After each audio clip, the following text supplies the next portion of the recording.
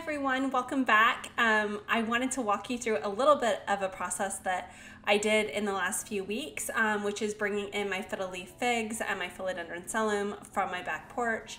I started by rinsing off my fiddle leaf fig.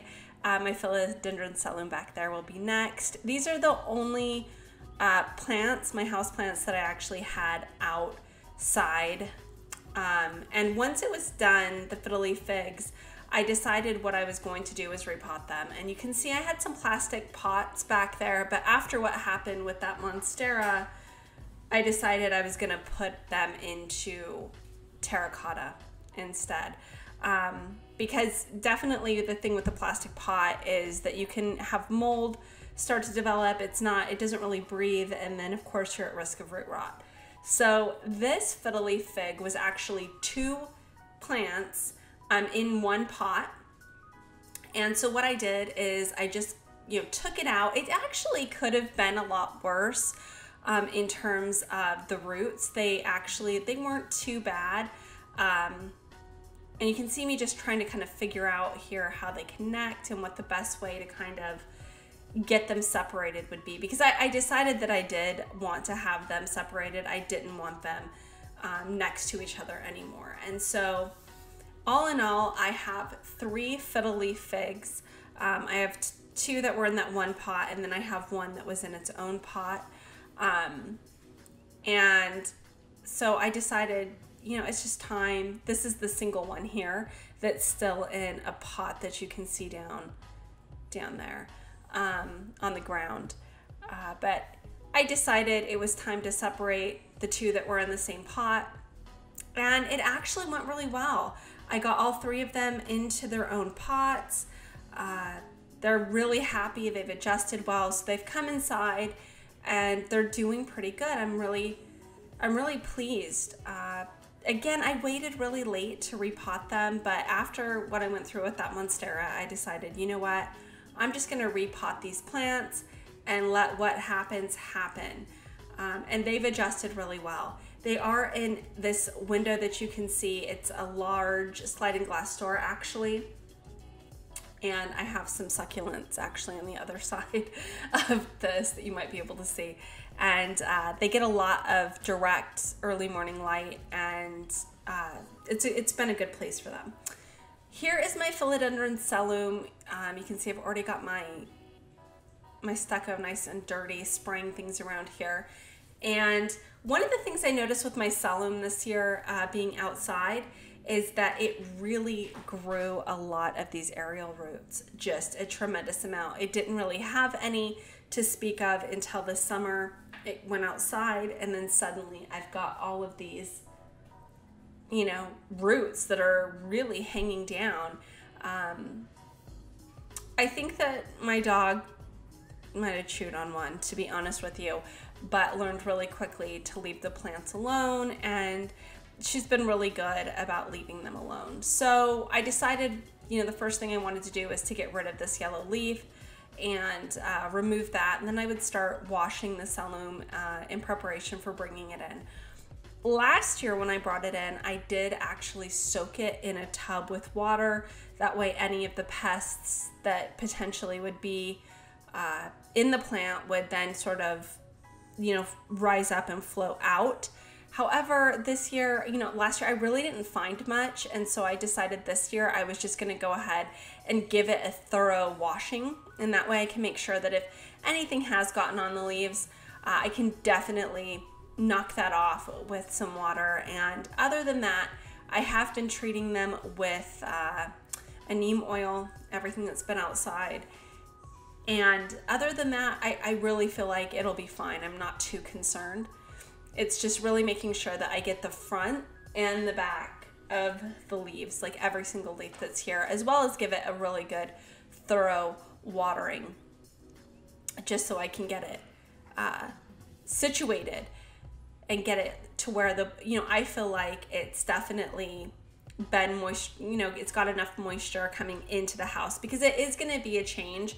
When my plants are on the patio, they get probably quite a bit more water, because I can just let them, drain out here on the concrete, no problem.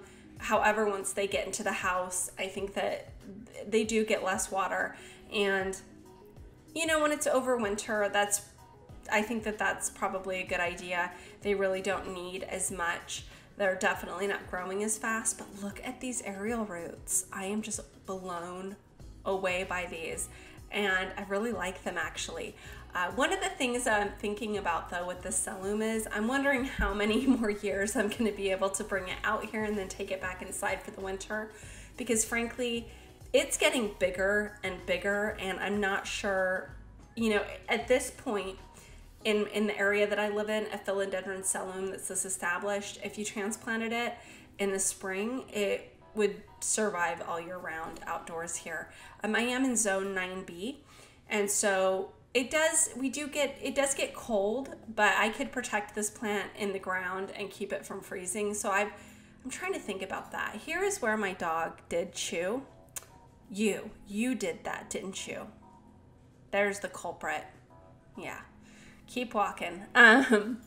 Like I said, however, the dog has learned to leave the plants alone, thankfully.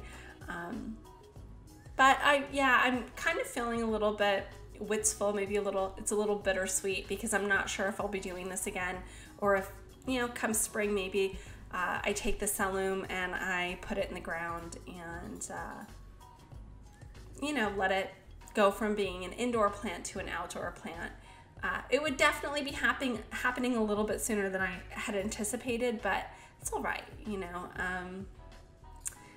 I've thought about repotting this actually as well, but I think what I'm going to do is I'm going to top it off with some more potting soil and definitely give it some more worm castings, getting it nice and settled in the house. But I don't think I'm going to repot it. But if I don't put it in the ground in the spring, it is absolutely going to have to be repotted.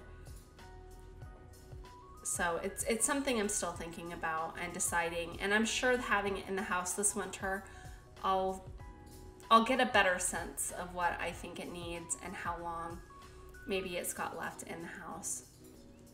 However, it's a gorgeous plant.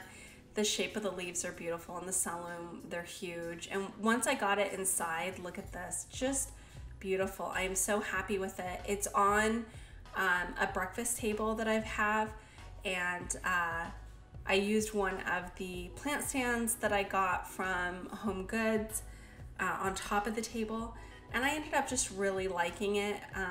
The colors probably of the plant stand aren't the best for what's around it. I do have some of my fall and sort of Halloween decorations out already, and I've used its aerial roots to kind of wrap around some of these pumpkins.